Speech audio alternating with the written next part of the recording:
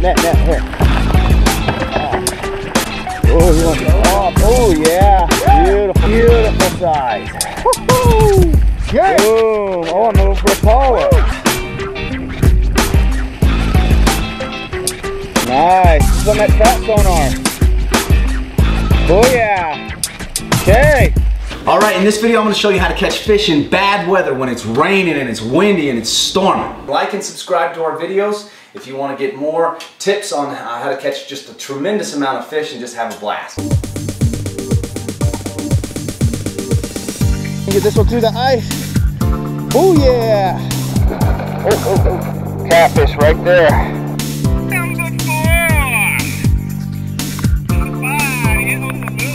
All right, like I said, in this video I'm going to show you how to catch fish in bad weather. I'm going to give you some fantastic tips on catching fish when it's raining and storming and blowing. And you can still catch fish in that scenario. Now real quick, you know me, Josh Bendoski from BendoskiPowerFishing.com and home of the Bendoski Power Fishing subscription box. We put all the different lures that we use in this box so that you have easy, quick access to the lures that are catching thousands and thousands of fish. Now, in this video, there's two lures that come in the Bendoski Power Fishing box that we used. We used this new trout E-chip, and I show you putting this one on. And then Mike was using this crankbait that comes in the Bendoski Power Fishing box. And occasionally we do call crankbaits Rapalas when we're just out fishing by ourselves, just because it's a habit. And you know, it's like calling a Kleenex a tissue, or a tissue a Kleenex. It's just, that's the big brand name. And the Rapalas are fantastic, but the ones in this video are actually the ones that we put in the box, and they're not brand Rapala, but I do like Rapalas. Anyway, so let's get into the rigging here. So I used, I was trolling with my Daiwa D-Shock rod and reel combo, 7 foot. I love this rod and reel combo, but I am actually getting some new rod and reels that we're gonna start using from a new brand, a new company. Super excited about those. I'll tell you all about them when they come. But I run 20-pound braid to a double uni knot. And if you don't know how to tie a line-to-line double uni knot, I'll put a video in the description here on how to tie that. And then to a 6-pound or a 6-foot, 8-pound test fluorocarbon leader, okay? And then just to a little snap swivel up here. Now, like I mentioned, we were using the trout, this new trout, it's called Trout Killer, electronic lure with E-chip. From Pro Troll. And this comes in one of the Bendoski Power Fishing boxes, but this is a great trolling lure. And then, as I mentioned, the crankbait that you see in the video here. So here's the tips on how to catch fish in a snowstorm. I mean, in a storm. Okay.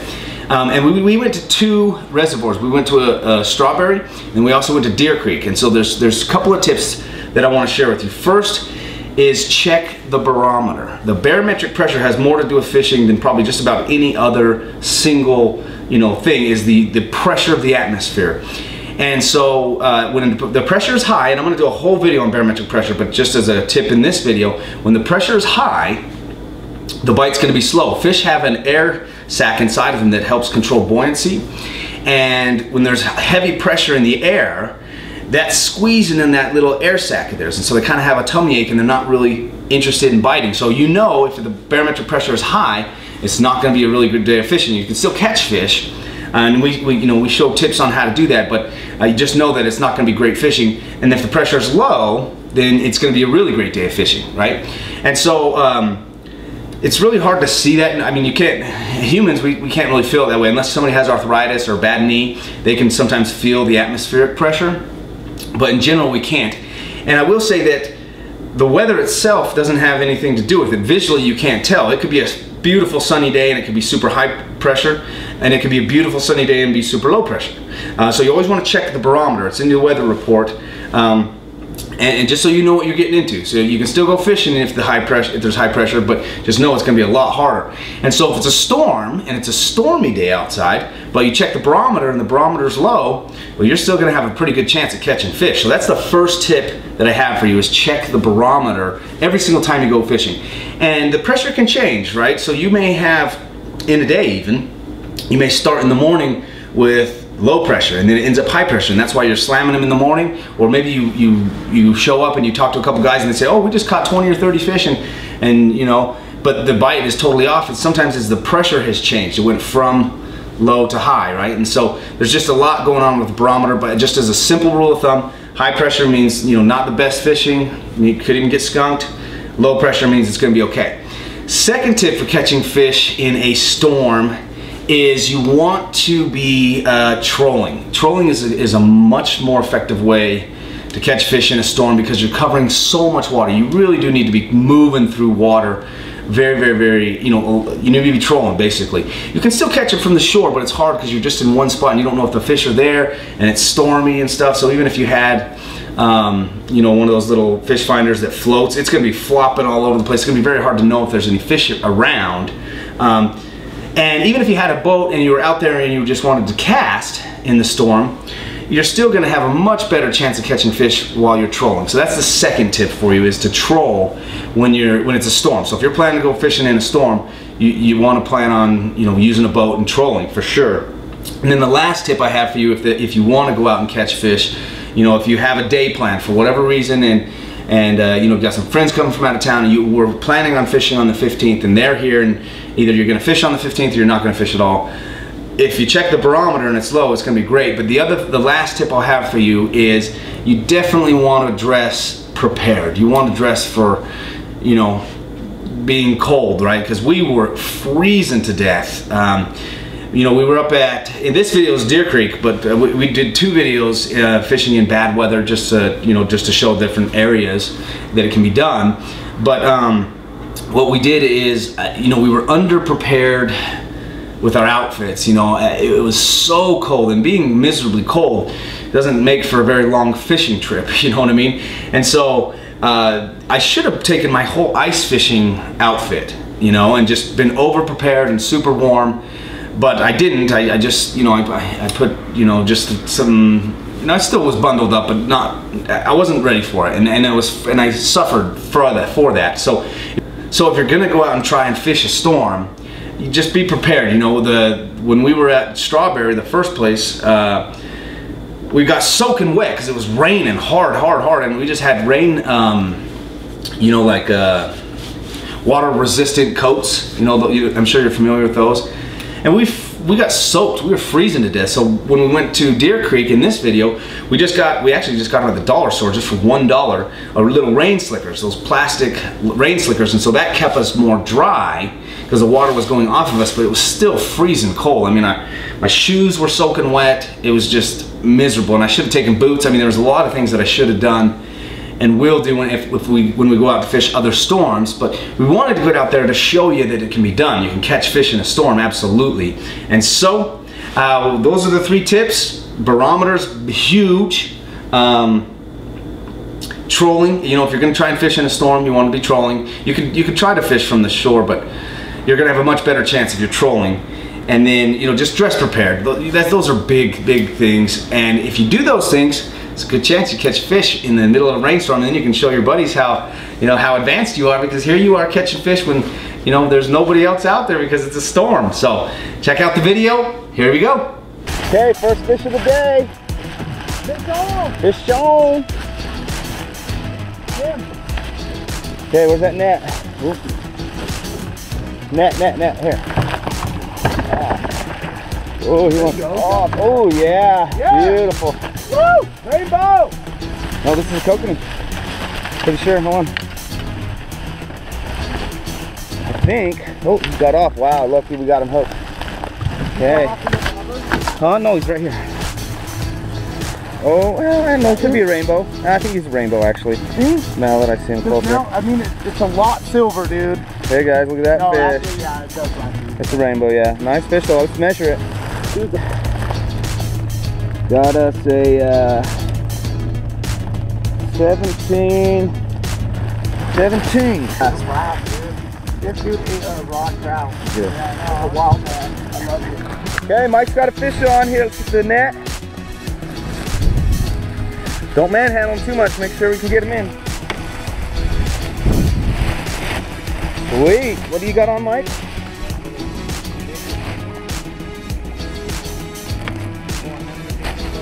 Oh, this is a good size, dude.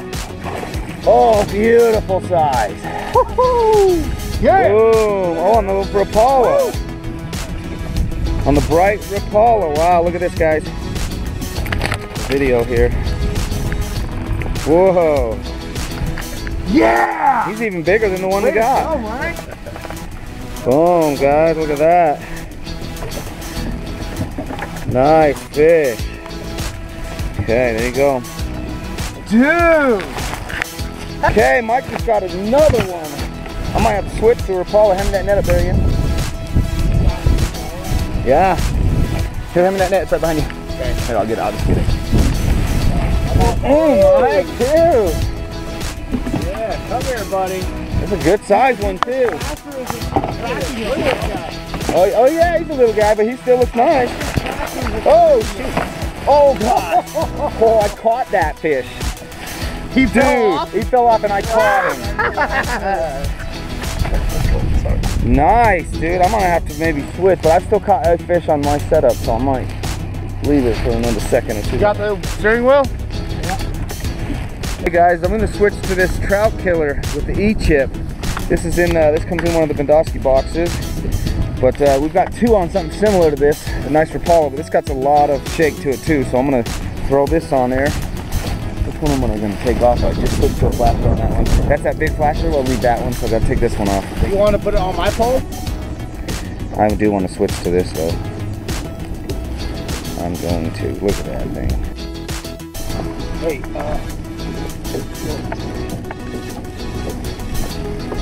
just a hair. Okay, guys, got another fish here. Hold on, let's get this other line off. A little tangled up here, but oh yeah. He's been jumping too. Hate to leave him out like that. Oh, hold on. Sucks, but I gotta get this thing figured out. I hope he's still on there by the time I can reel him in. Hold on. Hold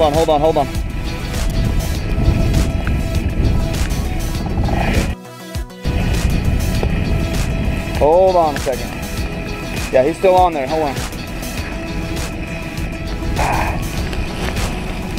Just a second.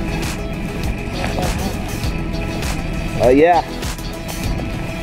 Freak. We're a whole tangled mess out here. Hey, mine's easy to get off. Hey. Yeah, here. You got it? Mike, you gotta leave that on my, it's hooked on my sleeve. Let me get this fish in and then we'll deal with that. Yeah, get mine off. Yeah, thank you. Well, mine's real big. Okay, here we go. All right, guys, this is on that sonar one, that cool sonar one that we put in the Bendoski box now. Oh, he keeps jumping too. Look at this. Slow down. Hey, just stop the boat. How many pulls are in the water? Mine. Just yours? And then hang on, Mike. You got to keep that right there while I reel this guy in. I'm way hooked up on my sleeve, and I want to get the fish in the boat first. Ian, you want to do the net? Yeah. He's been jumping, so I don't want to lose him. I don't want to spook him. I'm just going to do nice and easy, nice and slow. Oh! Nice rainbow. Gorgeous. Really pretty rainbow. Nice. This is on that trout sonar. Booyah. Okay.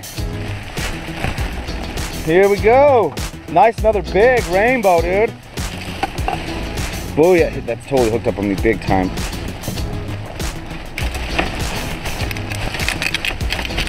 Yeah, dude. That's what I'm saying. Just rip my jacket if you can. Here's some pliers. All right, guys. Let's see. Beautiful rainbow right here. Look at, oh, fat one too. Look oh, fatty. Totally fat, dude. Here, Ian, pull my thing down. Okay, guys, look at this nice, beautiful rainbow. Oh, and this trout sonar.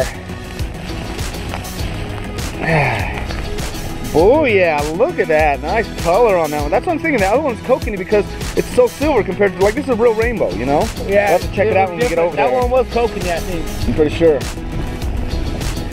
Hey, spiders right here. Okay. Let's get him out. Oh, gosh. Okay, Mike's up. Where's the net? Let me get mine out. I want to redo my line anyway. Okay, Mike's got one. Still on? Sorry guys, the sack's like way up my... All right, Mike. Big one.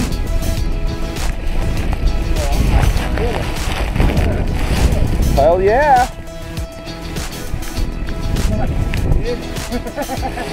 Okay, here he's coming up. He's coming up.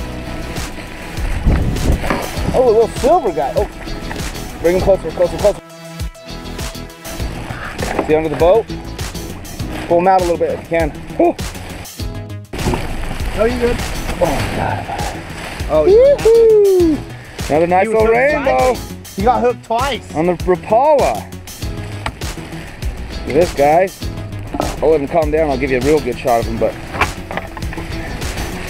he got snagged. Look, he's not even hooked. He's hooked in the side of the face and the side of the body. Booyah, dude. That's probably why he felt big. Here, Yeah, that is why he felt big, because he could still swim with all of his where are those fires capacities. Well, here, look, guys. We'll do another video. Awesome fatties, man. Beautiful rainbow. That's why I'm thinking that one's a kokanee, dude. I'm gonna go look at it. Oh, actually, I gotta take my glove off to do that. I'm not sure that's a great idea. So, there's that big rainbow, big rainbow. On the bottom. I'm not getting in there. My hands are too cold. Wow, Mike just got one pissed off too, jumping like crazy. Look at this, Mike. Hold in. Closer, closer, closer, closer. Yeah, buddy. Don't get lucky, he's a man, dude. Oh. Hey, look at this thing, dude. Dude, this is a big fish, bro. You want to go back already? No, I don't want to go back. Here, hang on to him and wait for a second, because I haven't even had a chance to get my he's way tangled up. You need to wait for him to calm down for a second. Get this one through the ice. Oh yeah! Oh, oh, oh. Catfish right there.